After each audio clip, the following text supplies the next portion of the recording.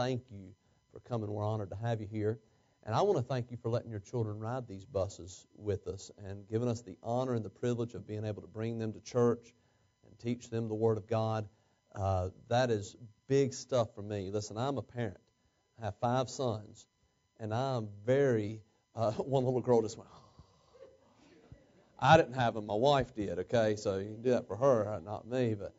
But I'm very particular about who my children are with. And so for you to entrust your children with us on Sundays, that is a big deal to me, and I appreciate that. And I want to thank you very much. And right after this service, we'll dismiss those bus families to go back to the back for their meal. And now some of you cooked, and I want to thank you for cooking and helping and bringing stuff. And if you would like to go back also, we want to let the bus families go through first, make sure we have enough, and then others can come back and sit down with them and get to know them, and you welcome them here. We are so glad to have you. As a matter of fact, if you rode a bus this morning, or if you came for somebody that rides a bus, they invited you, would you mind to just stand for me, everybody that rode a bus or are here because somebody that rides a bus invited you? Just stand right on up. Now, come on now. Don't be. I'm not going to have you sing or dance or anything or make a speech, okay? All you know, hey, y'all kids right here rode the bus. Come on, looking around. Deontay, did you ride a bus in here? Well, stand up then. Boy, what's wrong with you? Big old football player scared to stand up. What? All right, hey, let's give them a hand. And you can be seated. And there are more that didn't stand up. I was watching you. But we are glad to have you here. Also, let me go ahead and explain how this is happening. We're taking some pictures of our church members and for the purpose of the directory. We're going to do that right back there at the back wall, okay? We'll start with the older first, the senior citizens, and we'll immediately following the service, we're going to take that wreath down, move that table. Sean's going to take pictures. If you would line up around the wall this way, he'll take your picture, send you on your way, and we're good, and we'll be getting that done as much as we can, so we'd appreciate that. Psalm chapter 81. Psalm chapter 81. I want to talk to you this morning. The title of the sermon would be, Open Thy Mouth Wide. That's what I do 3 times a day, if not more. Mealtime, I like to open my mouth wide. Amen. And people say, Preacher, you eat fast. Well, that food's not there just to look at. Amen. I want to put it in there where I can taste it and eat it. The Bible says in Psalm 81, we'll read this whole chapter, 16 verses. You just follow along. Sing aloud unto God our strength. Make a joyful noise unto the God of Jacob. Take a psalm and bring hither the timbrel, the pleasant harp with the psaltery. Blow up the trumpet in the new moon, in the time appointed on our solemn feast day. For this was a statute for Israel and a law of the God of Jacob. This he ordained in Joseph for a testimony when he went out through the land of Egypt, where I heard a language that I understood not. I removed his shoulder from the burden. His hands were delivered from the pots. Thou calledest in trouble, and I delivered thee. I answered thee in the secret place of thunder. I proved thee at the waters of Meribah, Selah. Hear, O my people, and I will testify unto thee. O Israel, if thou wilt hearken unto me, there shall no strange God be in thee, neither shalt thou worship any strange God. I am the Lord thy God, which brought thee out of the land of Egypt. Open thy mouth wide, and I will fill it. But my people would not hearken to my voice, and Israel would none of me. So I gave them up unto their own heart's lust, and they walked in their own counsels. Oh, that my people had hearkened unto me, and Israel had walked in my ways. I should soon have subdued their enemies and turned my hand against their adversaries. The haters of the Lord should have submitted themselves unto him, but their time should have endured forever. He should have fed them also with the finest of the wheat. With honey out of the rock should I have satisfied thee. Let's pray. Father, I sure do love you, and I thank you for loving us and being so good to us. What a wonderful shepherd you are. Now, Lord, as we look into your word, give us minds to understand and hearts to receive what you have for us this morning. Draw us closer to you. in Jesus' name. Amen. Psalm 81. And by the way, I love hearing them kids say amen. It don't bother me if some of you adults say amen. That doesn't hurt this is my microphone, and this one's yours. You feel free to use it if you like to by just saying amen or praise the Lord. And that's fine with me. Psalm 81, written by Asaph. The first 5 verses, Asaph is speaking to the children of God, the Israelites, and he's telling them, listen, hey, sing aloud. He's saying, make a joyful sound, play some music, get the harp and the timbrels, and let's praise the Lord. Let's sing. He tells them to celebrate the feast day, probably the Passover, as he's been talking about deliverance from Egypt. And that commemorates their deliverance from Egypt. And he said, listen, do you see what God's done for us? Hey, it's time to sing. It's time to play some music. It's time to celebrate. In verse number 6 through 14 now, instead of Asaph talking to the people, the Lord Himself is talking to the people here. In verse 6 and 7, He reminds them of their forefathers and the bondage they had been in 400 years as slaves in the land of Egypt. And He tells them, listen, I heard your cries. Those 400 years, your forefathers, they cried out for help. They cried out for deliverance. And I heard their cries, and I delivered them from the slavery. I answered their prayers. You see, I am a God that hears. He proved Himself to them even in the midst of their complaining and ingratitude. And man, they would leave Egypt. They would come up to an obstacle, and they would immediately forget all that God had done for them before. Aren't we a lot like that?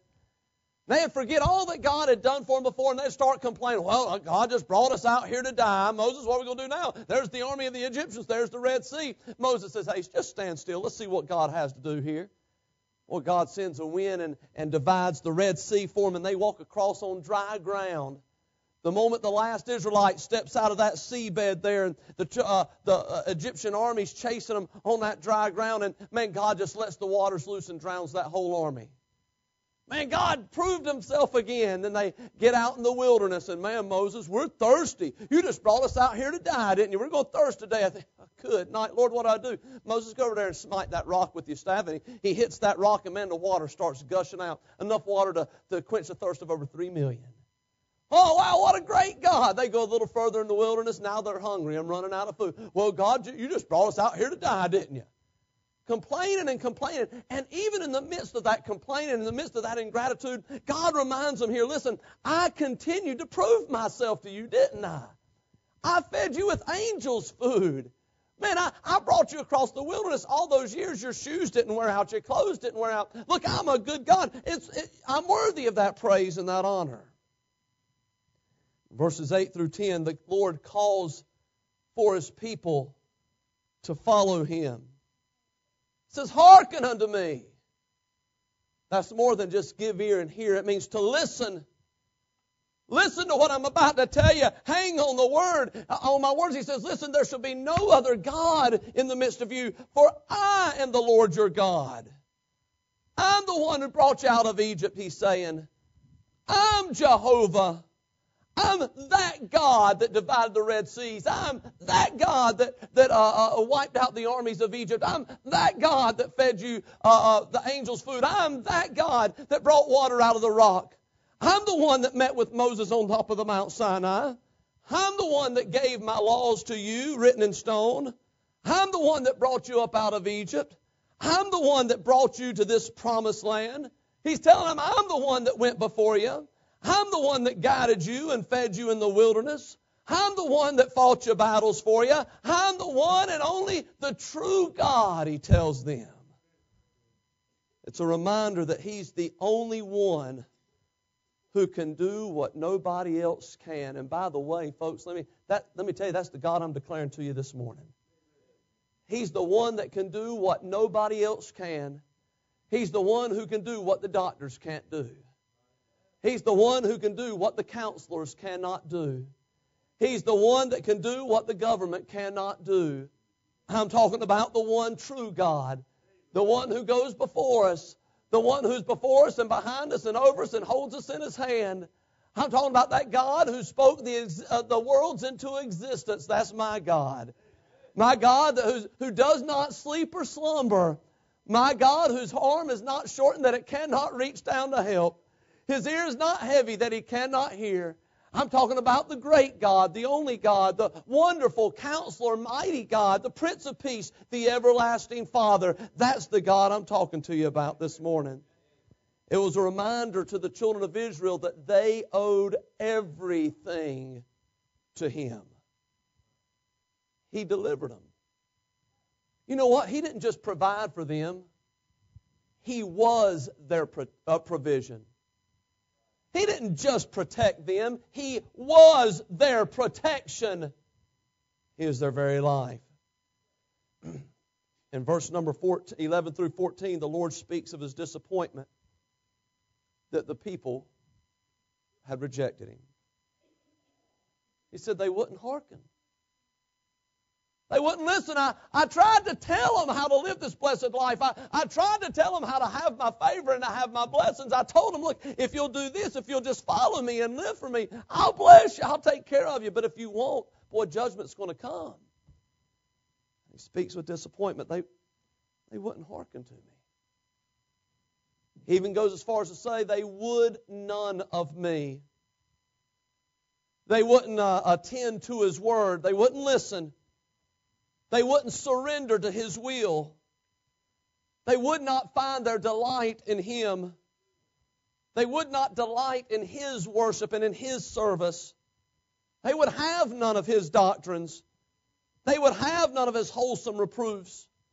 They would have none of His laws and government. They would not have Him to reign over them, and they would not have Him to be their Savior, though the only one. There was none beside Him. They said, no, God, we don't want what You have to offer.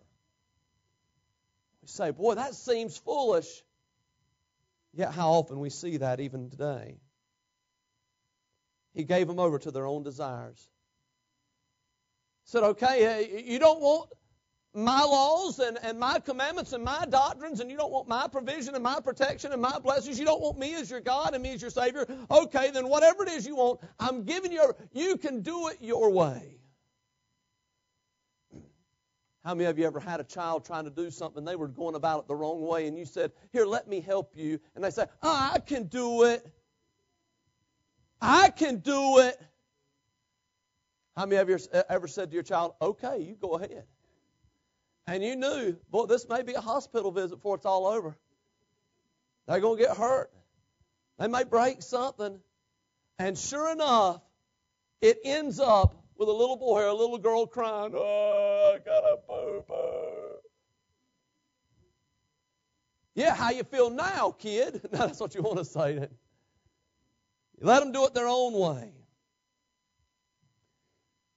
How many of you, when you was young, ever ate, you wanted to get some dessert or something, and Mom and Dad wasn't looking, so you just filled up on the dessert? I mean, you just ate and ate and ate the dessert, thinking, oh, this is heaven. Boy, I'm not eating the Brussels sprouts and the broccoli and the liver. I'm eating this cake and this pudding and this pie. How many of you ever ate so much that you ended up with a bellyache? Anybody do that? Just last night, as a matter of fact, God says to the children of Israel, that's what you want? Okay, you can have it. They lost battles as a result of that. They lost lives to their enemies. In search of what they thought was freedom, they fell under bondage. Now let me explain something to you, folks. You will be a servant to someone or something. There's no way out of that. What you have to decide is, okay, am I going to serve God or am I going to serve self? Am I going to serve God or the world? Am I going to serve God or the devil? And by the way, the devil doesn't care if you serve him as long as you don't serve God. He doesn't care who you serve. Just don't serve God. But you're going to be serving something. Nobody's their own man. In verse number 10, we find an interesting verse here. He said, I am the Lord thy God which brought thee out of the land of Egypt. Open thy mouth wide, and I will fill it. You ever see them baby birds up in a nest? You hear them up in there chirping, and you look in that nest, and those baby birds are looking up, and they got that beak open wide, and they're chirping. They're just raising up. Their eyes aren't even open. They got their mouth wide open. What are they waiting on? Food. That's right. Man, some of y'all hungry, aren't you? Most response I've got out of you, Miss Carnegie, in a long time. Mouth wide open, waiting for a big, fat, juicy night crawler. A worm. A night crawler's a worm. If I was a bird, I'd want a night crawler. Man, that mama bird will come and chew it up, mash it up, and then put it in that baby's mouth. Remember when my boys were children, I know you're going to think this is cruel. I got a kick out of how when the baby was hungry, very little, just be a week or two old, you get that bottle and you hold it, and as soon as they see the bottle, their head starts going back. They can't even raise their head yet. Open their mouth. You get that bottle close. I used to do this. Slowly get the bottle closer, and their head would stop. And it kind of. And as it got right near the mouth, it was almost like you could hear a vacuum turn on. Trying to suck that bottle into the mouth. But I didn't just stop there. Right as they started to get it, I'd pull the bottle away. Hey, Dana, watch this. That baby, and start to cry, and I'd be like, okay, here. Can't have any fun. Yesterday, I went to visit somebody, and they had a baby about just 2 or 3 weeks old. That baby working that pacifier over. And that pacifier's in the mouth, and that thing's just working up and down, and baby working that thing so hard it popped out of the mouth, and that baby. So they got that thing, they picked it up off the couch or whatever they were sitting on there, and they held up that baby in the back. It just sucked it in. They can suck it in. Hey, I think a baby's been known to suck in a bottle from 12 inches away. Powerful force. And when he says, open thy mouth wide, sort of the picture it draws there. When a baby's hungry, he'll open his mouth before the food is even close. He's desiring that food. When the baby gets a little older and no longer on bottle, but maybe baby food or table food, you get that spoonful of food and you hold it up. You say, open up. Now, here's what I've learned. You only have to say open up if it's spinach or something that they don't like. But if it's something they like, and here's what I found too. I don't know about you, but with me, I don't think it's possible to feed a baby with a spoon and keep your own mouth shut. Have you ever noticed that? You say, open up. And when you try to feed the baby, you open up. I try to help them. Anybody else in here do that, or am I the only one? Oh, thank you. I don't feel so weird after all. And the others, you did it. You just didn't know it. When the baby is not hungry, though, or when it's something that the baby doesn't want, they don't open that mouth, do they? They'll turn their head. Sometimes they'll purse their lips together. And if you finally trick them some way into opening the mouth, you get them to laugh and say, and stick it in real quick. I've done that. Hey, making silly noises, and stick it in there. And here's what they do. They spit it out. Now listen, God was saying, Israel, that's exactly what you did with me. So, man, I wanted to feed you. I wanted to be with you. I wanted to be your God and you be my people. And I gave you my commandments and my doctrines and my laws, and because I wanted to bless you and I wanted you to experience the best of what I had planned for you. And if you would have just opened your mouth up wide, figuratively speaking, I would have filled it full of my blessings. He said, but you would none of me. You wouldn't hearken. You spit it out. You pursed your lips together.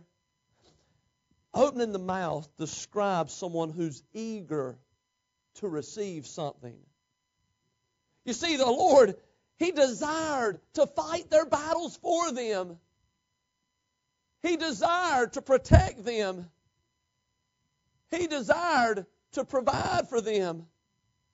He desired to bless them and to guide them. He desired to act on their behalf. He desired, listen, He said, I just wanted for you to be satisfied. That's it. I had plans for you. I had a purpose for you. Out of all the nations in the world, I called you out to be my people. Jesus said in Matthew 5, blessed are they which do hunger and thirst after righteousness, for they shall be filled. The Lord said back there in Psalm 81, He said, listen, if you just open your mouth wide, I would have filled it. What is it you need? You need some strength? Open your mouth wide to me, I'll fill it. What you need? Some wisdom. You're confused, you have some big decisions to make. You don't know what to do. Well, open your mouth wide, I'll fill it. What you need? Some provisions. What you need? A companion.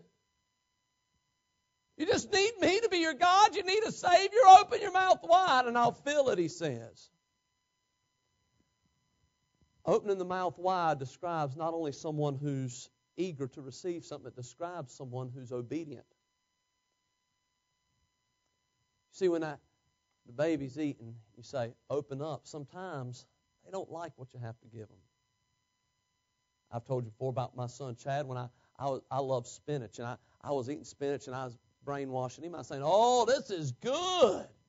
I love spinach. I looked at him and said, you want some? And I got just a little bit on the end of a fork, and I put it in his mouth, and he went. And then he swallowed it, and I said, that's good, isn't it? And he went, want some more? Open up. Now, he didn't like it. But he obeyed Dad. He trusted Dad. He doesn't anymore after that. He never trusted me again. No, he does. He trusted me. Okay, Dad wants me to eat that. I'm going to eat it. He says He let them walk in their own counsels. In Psalm 81:12, I gave them up unto their own heart's lust, and they walked in their own counsels. He said they didn't walk in my counsels. They didn't walk in my desires. If they had, they would have been so glad because I would have satisfied them. I told them that they would be blessed, but they didn't listen. They didn't obey. They had to do it their way. Verse 12, so I gave them up unto their own heart's lust, and they walked in their own counsels, their own selfish desires. They walked in their own plans. In Proverbs chapter 1, verse 30, he said this, they would none of my counsel. They didn't want it. They despised it. They rejected it. They despised all my reproof.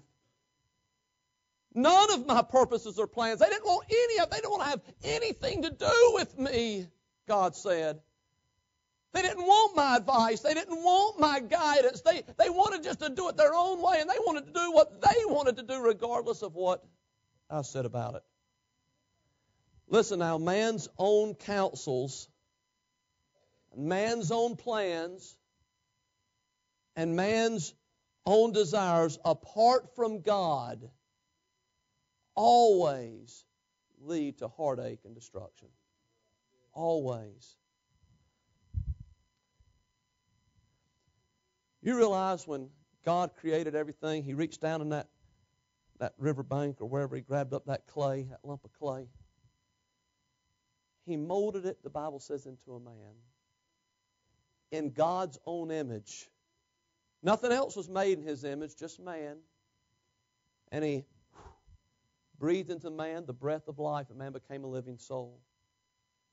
He looked down and said, it's not good for man to be alone. And so He calls Adam to fall asleep, and He took a rib out of his side, and He fashioned that rib into a lady. I think God's crowning achievement. And He breathed into her the breath of life.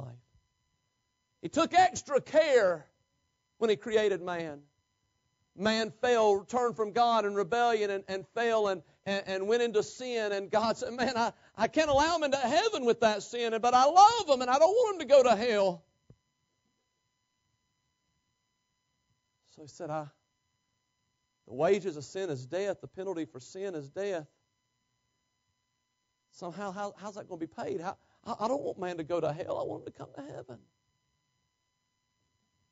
You realize He loved me and you so much that He gave His only begotten Son, Jesus Christ, to die on a cross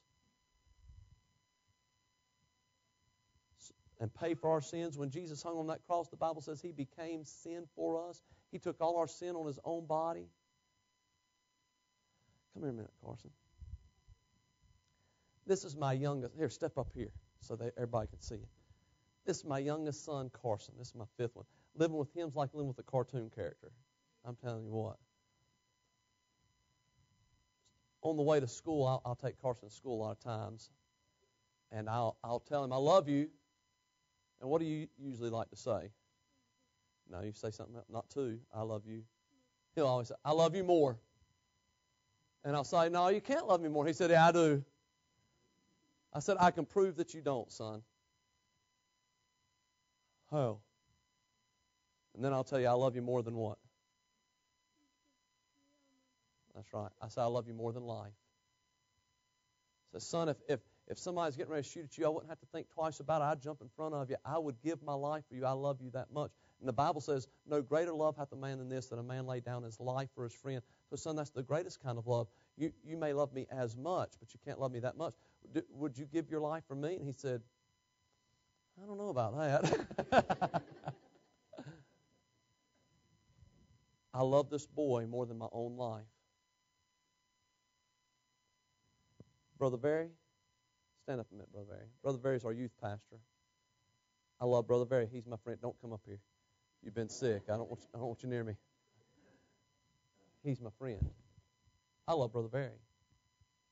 But if Brother Barry ever went out and murdered somebody and got taken to court and found guilty of murder in the first degree, and they said, hey, you're going to have to die in the electric chair for your crime.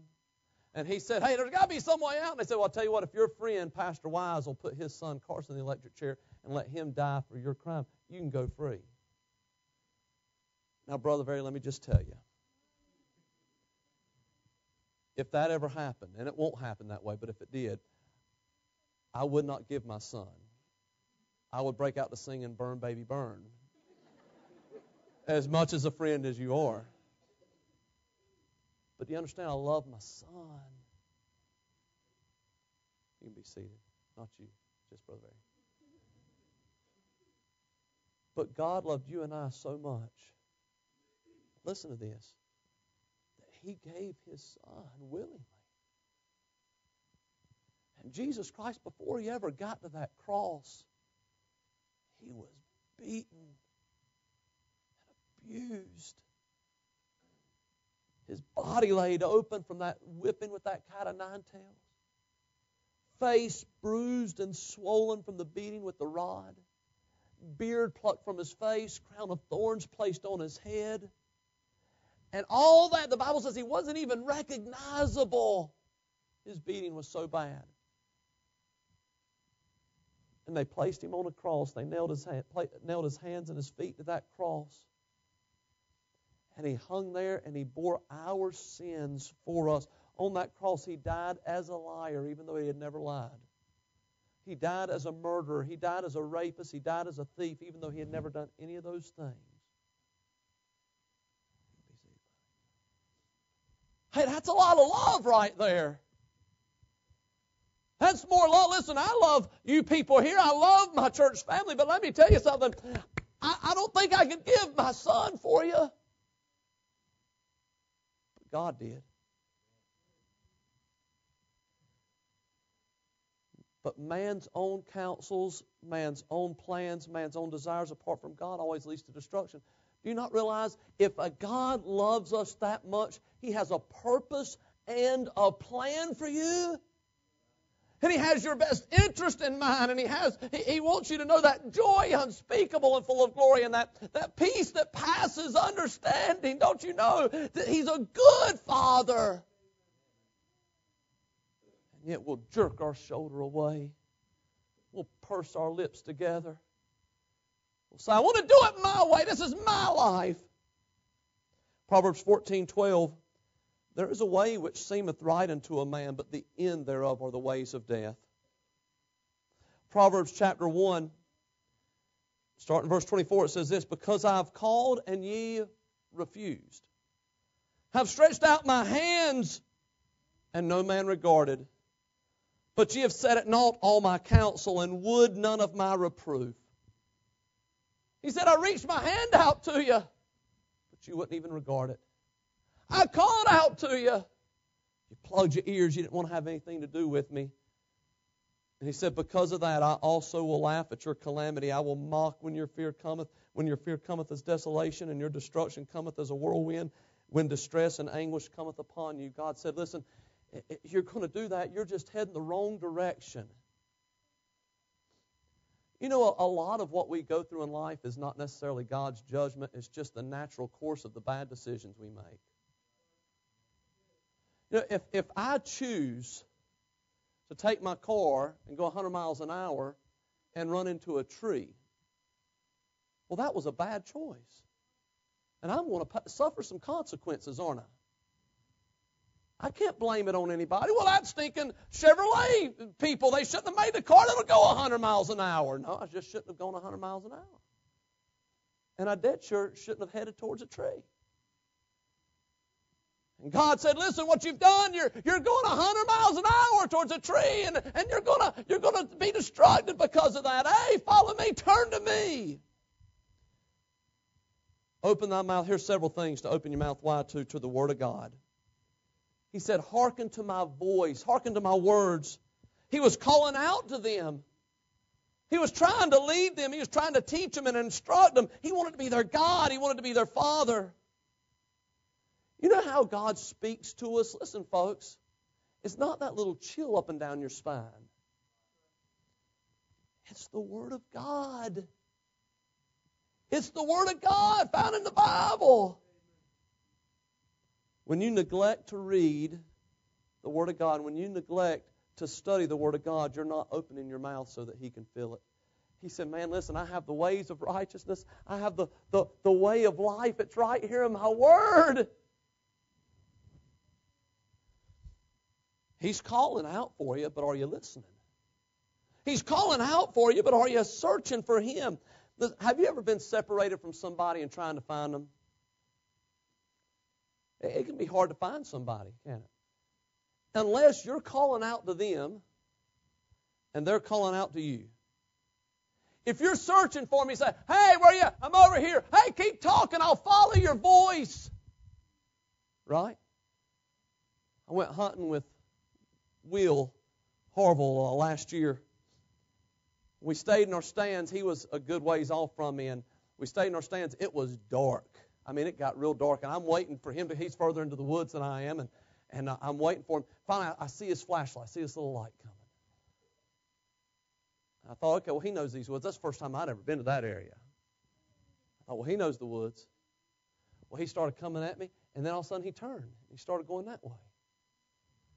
And I thought, he's turned around, man. It is dark out here. You ever been in the woods when it is really dark? Everything looks the same. He started heading deeper into the woods. I said, hey! He stopped, and the light turns towards me. And I got my flashlight, and I shined towards him. You know what he did? He started coming to the light. Over here! He could follow my voice. Follow the light. He was searching for me, and I was calling out to him. God's calling out to you. He's giving you His Word, but are you searching for Him? When you willingly refuse to accept what His Word says, then you're not just keeping your mouth shut, you're pursing your lips together. Remember Proverbs 1:25, but ye have set at naught all my counsel, and ye would none of my reproofs. Zechariah 7:11 and 12, but they refused to hearken. and pulled away the shoulder. They stopped their ears that they should not hear. Yea, they made their hearts as an adamant stone, lest they should hear the law and the words of the Lord of hosts that's sent by His Spirit. So they didn't want to have anything to do with my word. You ever said, well, I know what the Bible says, but. You know what you're doing? You're pursing your lips, and God said, man, I just want to take care of you. Hey, open your mouth in regards to the church. Now let me tell you something. Coming to church will not get you to heaven, okay? Can I tell you that? That's not the purpose of the church. Only Jesus Christ gets you to heaven. But do you know that the church was instituted by God for our good? And He gave some apostles and some prophets and some evangelists and some pastors and teachers. Why did He give us teachers and pastors and apostles and evangelists? For the perfecting or the maturing of the saints, for the work of the ministry, for the edifying of the body of Christ. And sometimes we act like, well, I don't need church. I can worship God at home. And you know what? You sure can. But worship it in the purpose of the church. Oh, we're not supposed to work? No, we can worship here, but that's not the primary purpose. God ordained and instituted the church for our good, for our spiritual growth. Well, I've been hurt at church. I've been hurt at Walmart. When I've gone to the checkout line. Hey, I've been hurt at Food Line. Our first when we got married, first time we went out when we moved down to Florida, went to the grocery store. We didn't have anything, and we had 2 buggies full. We had to start from scratch. And so when they rung it up and they gave me a receipt that long and they told me the total, it hurt. But I kept going. You know why? Because they had some stuff I needed. It's a place that we can come to encourage others in the Lord. It's a place that we can come and be encouraged in the Lord. It's a place we can come and sit under teachers and preachers and evangelists and pastors and learn. Hey, let me ask you something. Here's where we go get off track here with church. What is it, when you come to church, what is it you expect from church? Well, let me ask you this. What is it you contribute when you're at church? See, that's the question. Let me ask you this. What do you expect to leave with? Let me ask you another one. What do you attempt to bring? What purpose does the church feel in your life? What purpose do you feel in the church? You see, we come together. It's not just a worship, although we'll do that, man. We'll praise the Lord and sing in Christ alone. We'll sing some hymns together. But I come to church also because, man, I want to hear the preacher. I want to hear the teacher. I want to learn something about God's Word. And I want to see Brother George because he encourages me. And I want to see Tyler, but, yeah, he encourages me. There may be somebody else that I can encourage and somebody else that I can help and that I can be a blessing to. You see, one reason we leave church sometimes and feel like, well, that didn't do much for me. It's because we didn't come with our mouth wide open. Right? Sometimes me and my family will go somewhere. Let's say family reunion. I love family reunions because I like to eat. It's amazing. All this food. I mean, there's food everywhere. I'm just eating and eating. The kids will eat a roll, two pieces of fried okra, and a chicken leg. He goes like, I'm full. Can I go play? Well, you need to eat some more. No, I'm full. Are you really full? Yeah, I'm full. Okay, they go play. We're there for hours. When we leave, look, 5 minutes on the road. Are we going to stop somewhere and get something to eat? Do what? Hey, can we stop at McDonald's? Can we get some chicken nuggets? Chicken nuggets. And they just cooked a pig back there, man. And they just had all that home cooking, that banana pudding and that coconut cake. We had all kinds of stuff. But I'm starving. My son Lance, his phrase is, I'm starving to death. Here's the line we've used sometimes. If you left hungry, it's your fault. Right? And God says, listen, I wanted to fill your mouth. I wanted to bless you. I had some things for you at church. And I had some things for you in the Word of God. But you kept your mouth closed. And if you're hungry and searching now, it's your fault. Because you didn't come with your mouth open. When you come to church, are you coming with a mouth wide open? with the attitude, Lord, what do you have for me today? Lord, how can I be used today? Hey, how about in prayer? We sing that song, oh, what peace we often forfeit. Oh, what needless pain we bear, all because we do not carry everything to God in prayer. Jeremiah 33:3, he says this, call unto me, and I will answer thee, and show thee great and mighty things which thou knowest not. Deuteronomy 4:29, he says, listen, if you turn from me, you're going to be going into bondage. And then he tells what to do in bondage. He says, but if from thence thou shalt seek the Lord thy God, thou shalt find him, if thou shalt seek him with all thine heart and with all thy soul. Isaiah 55:6 says, seek the Lord while he may be found. Call ye upon him while he is near.